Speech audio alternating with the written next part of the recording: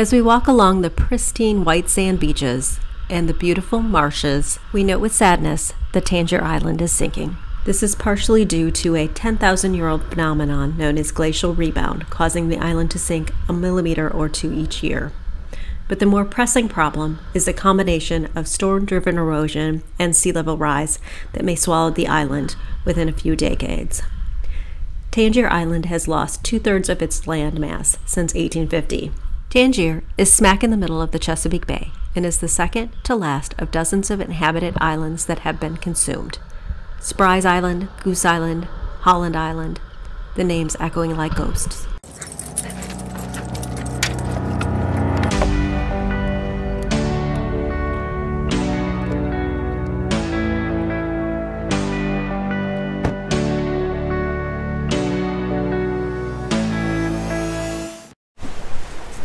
Cowboy. Oh, you took your cowboy hat off. Bon Jovi. Where's your cowboy hat? Because I'm such a Bon Jovi man. So what is our destination today? To Tangier's Island. We came out of Anubis. Now we are tacking directly toward Tangier Island. We are utilizing our wind vane so we can head as high up into the wind as we can. How far is it? From the marsh to Tangier's as the crow flies, it's about 7.5 nautical miles. But by the time we're finished tacking, it'll be more like 10, 13. So do you know anything about Tangier's Island? There is a ferry that travels twice a day from Anubis, and it seems to be full while we were anchored there. On the weekend it was quite full. It looks like there's quite a large number of buildings there, at least from 5 nautical miles away. Yeah. I can see a water tower and a number of buildings. I believe there are several bed and breakfasts and some small restaurants, and there's a marina. You can see the waves, you know, maybe 1.5 feet, 2 feet waves, but they're very inconsistent, so it's kind of just an easy rock and roll sail. Pretty easy sail. Yeah. As far as heading up as high into the wind as we possibly can, in a big, long, open body of water like we're in right now, this is sweet sailing. We anchor south of the town in Cod Harbor. Once Labmariner is safely anchored, our plan is to beach our dinghy and to walk along the beach area to the public beach near Hoggs Ridge Road. Fortunately, the forecast for the next few days is for light winds because Cod Harbor does not offer a lot of protection. That looks okay.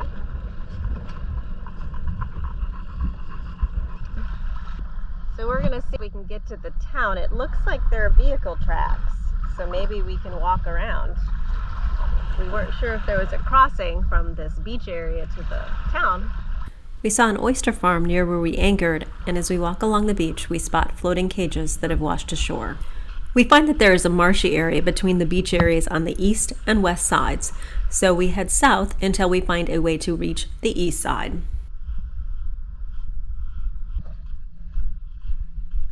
Well, we made it to the town.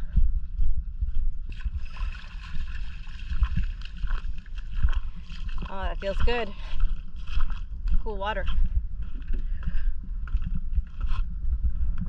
Oh, it's a boat that was sunk. Once we reach the public beach, it's about a 20-minute walk into the town. The main town occupies about 2 square miles, much of that marshy, and can easily be traversed by golf cart or if you have 3 big dogs who need some exercise, on foot. Tangier Island is made up of 3 sandy ridges, Main Ridge, Canton, and West Ridge, that are connected by bridges. We crossed the largest channel on Tangier Island called Big Gut Channel over one of the 4 bridges that connect West Ridge and Main Ridge. Tangier History Museum. The Tangier Island Museum opened in 2008 and is located on Main Ridge Road. Interestingly, the museum offers free use of canoes and kayaks to paddle the water trails on the island, but unfortunately, it was not open when we visited. Trying to control the slobber.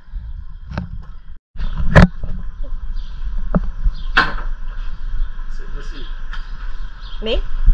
Okay. There is some question as to when Tangier Island was first settled. An 1800 census showed that there were 79 people on Tangier Island, most being recorded as Crockett's or descendants of the Crockett's. That's the channel. And I think that may be the marina parks. PVC pipe, yeah, there's a dock to tie up their boats. And then they can fit them in really close. No wasted space. Parks Marina.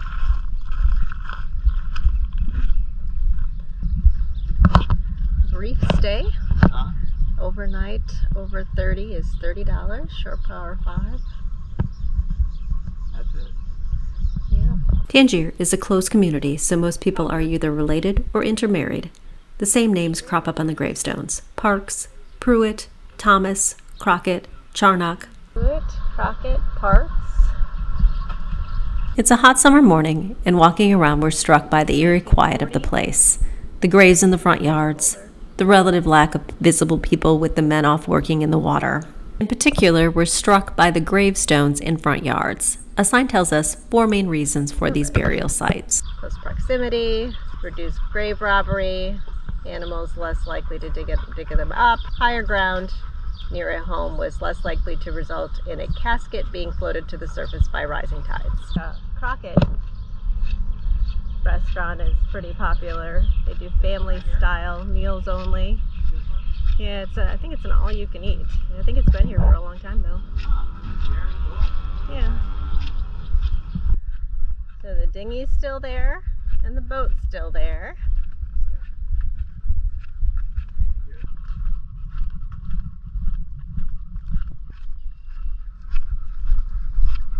Guess that boat's had better days. Yep. I think that one day long ago it was brand new. That was a long time ago.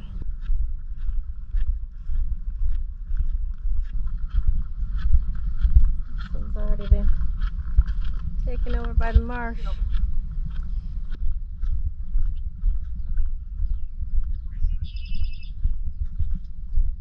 Standing on one of the 4 bridges that span the creek at the island center, we realize that this scene has likely been the same for years. As the waters of Tangier slowly swallow up around the shoreline, more than the land is being threatened. A way of life, a fascinating history, and a unique dialect are in danger.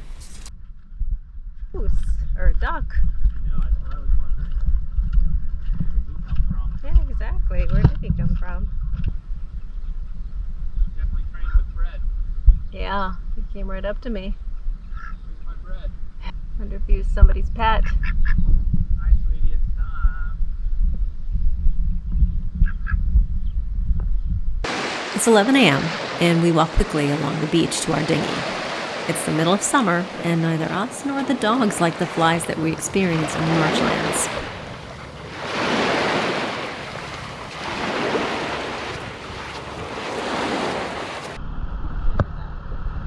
Egret, Yeah, I saw them. They're everywhere. hanging out. We pass by the crab shacks in the middle of Tangier's harbor, which are essentially wooden huts on stilts, where every crabman conducts their operations. Soft-shelled blue crabs are the island's mainstay export, and are the major income source for the 40-some watermen that still remain on Tangier Island. Real operation.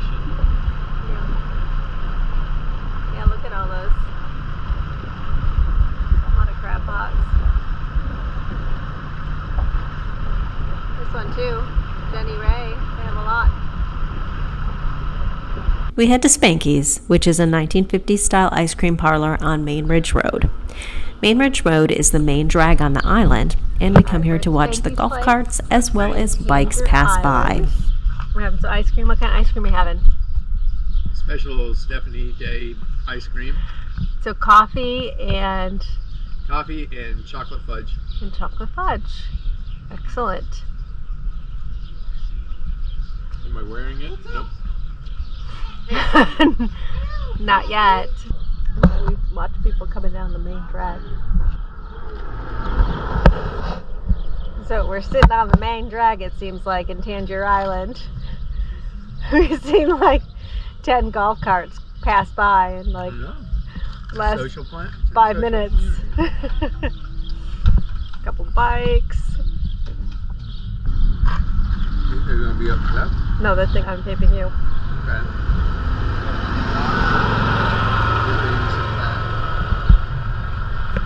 what you think of Tangier Island? Cool place. Yeah, it's very quaint. Yeah. Kind of a throwback area.